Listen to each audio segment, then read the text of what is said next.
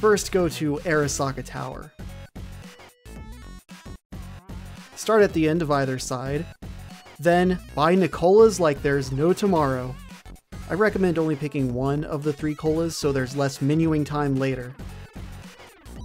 There's a total of 24 machines to use. Sometimes they only spit out a few, other times you can get 50 plus.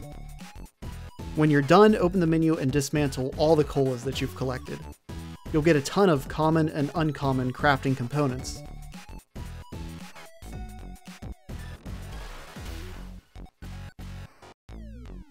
Now just sell the components. Unfortunately, the nearest drop point is a bit far. It's quicker to fast travel to your apartment as there's a drop point right next to the station. It's likely you'll have more to sell than the drop point can afford. Simply skip time by 24 hours and the vendor cache will reset.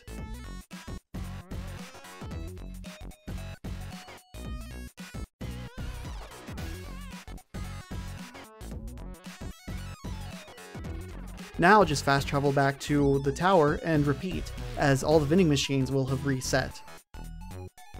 I ran into a glitch where sometimes I could only select 2 of the 3 colas. Simply quick saving and loading fixed this problem for me. I averaged about 20k per run, sometimes hitting up to 30k.